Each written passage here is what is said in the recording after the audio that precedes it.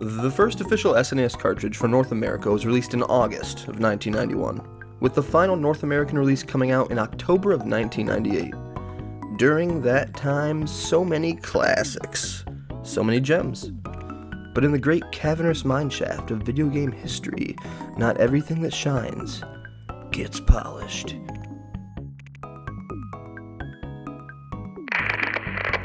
This is Super Forgotten.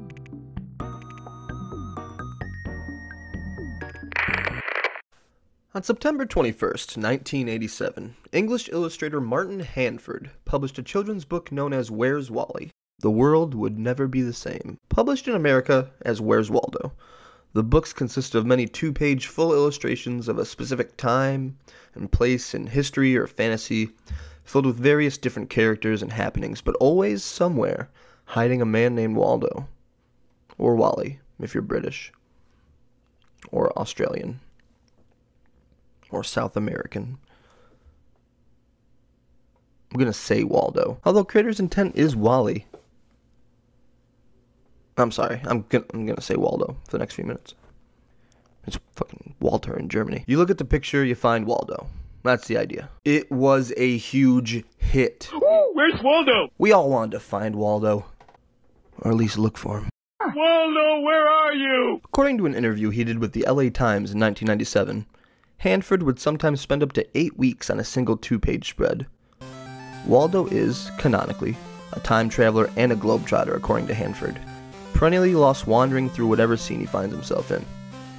His iconic red and white striped sweater, hat, and socks helped him stand out in a crowd and in pop culture. In the years to follow, Where's Waldo Now? And Where's Waldo? The Fantastic Journey were published as follow-ups, with 4 more main series books eventually coming.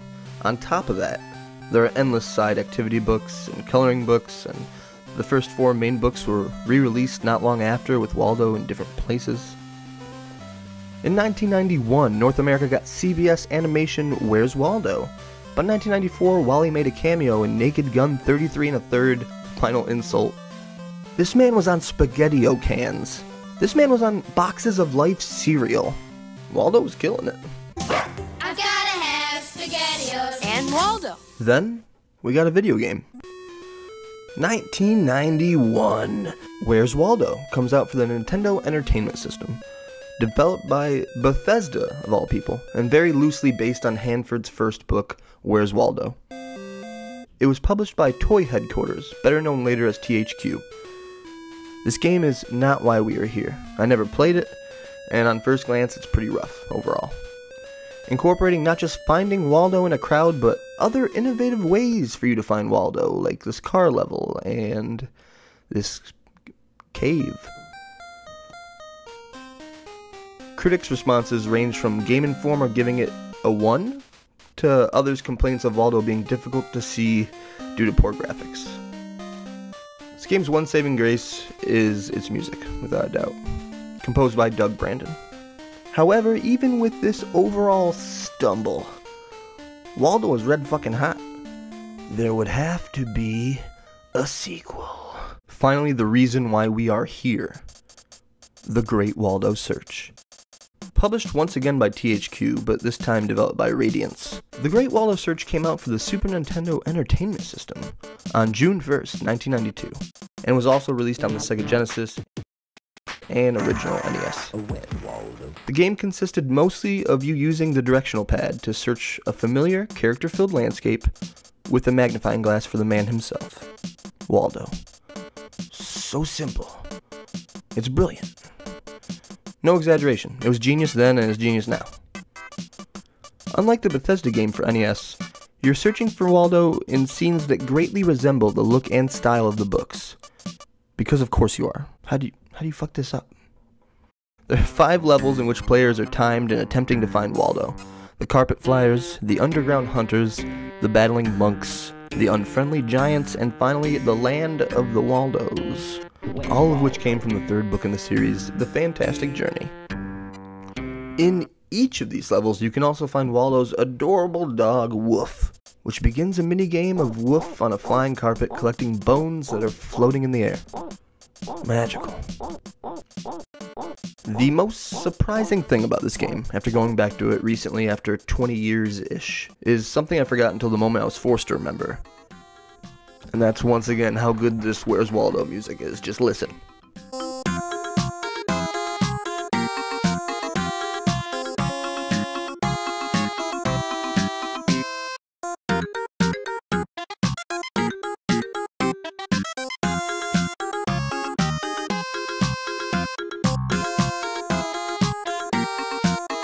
Oh, sweet Wenda.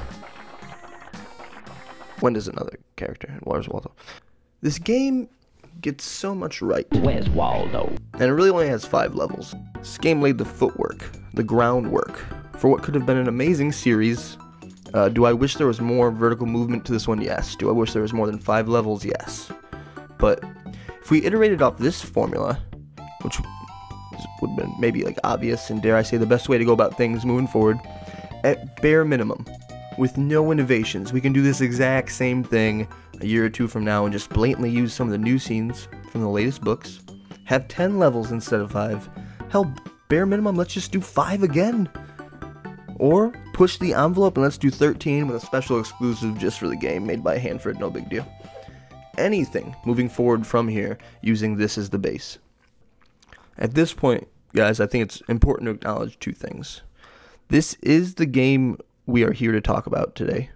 But I think it's important to look at what happened to this series as it went forward. 1. And 2, I think it's important for me to mention that there is maybe a better Where's Waldo game. There's for sure a more bizarre one. In 1993, Japan got an exclusive Where's Waldo game called Wally Wo Sagase.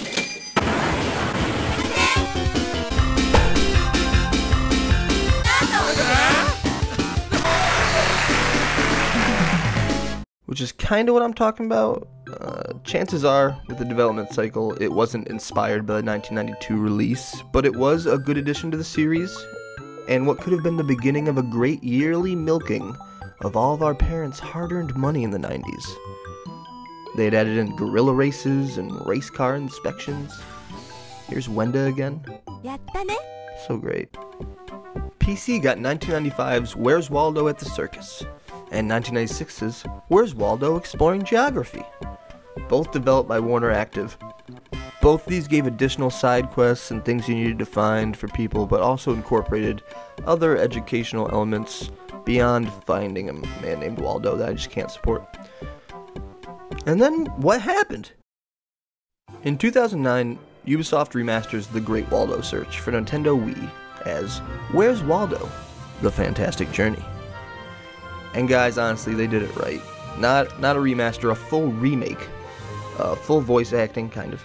12 levels now, a multiplayer mode, competitive mode, a story mode with an actual story where the wizard gives you a journey to gather the 12 scrolls. It's like, how do I complain? This is what I wanted them to milk and build towards and iterate on and lead to years of paying money for simple finding of Waldos to culminate in this. This came out on a bunch of things besides the Wii. PC, Mac, DS, other Apple things. This is what I wanted. From here, now that we have truly looked to the past and found who did it right, we've learned from the brilliance of a studio named Radiance, and from now on, children will bask in quality Where's Waldo games. From this day in 2009 until the end of days. Sadly, the next games in the series would be the last. 2010's Where's Waldo in Hollywood was the first game to pull from the Hollywood edition of the series, but was also on iPhone exclusively. And then we got Waldo and Friends for Android and iOS in 2015, which is no longer available for download. In 2018, Waldo was added to Google Maps as a real minigame for April Fool's Day. Also, this just in, Google Maps has minigames. In 2019, it got another TV series with DreamWorks called Where's Waldo 2019. This is Waldo, and everyone is always looking for me. But honestly, guys, that's got nothing to do with anything. And to be even more honest with you, there's no cute way to wrap this one up where I'm like, and that's why it's probably super forgot. I don't know why Where's Waldo wasn't more successful in the video game sphere. I mean, I'm not even shitting on them moving to iPhone, even something like that. You would think there would be more money in the Waldo series. And I guess that's why. No. There's just no pretty bow to put on this one. It should have been better. That's what I think. If you enjoyed this video, feel free to check out everything myself and my friend Nicholas Cartier have been working on. Past episodes of the Great Lakes Gaming Podcast are on this channel. Litmentmedia.fireside.fm is where you find the other ones of that. Older episodes of Super Forgotten. Feel free to subscribe and hit that notification bell if that's still a thing. I'll be damned if I finally say it and they change that fucking bell on me.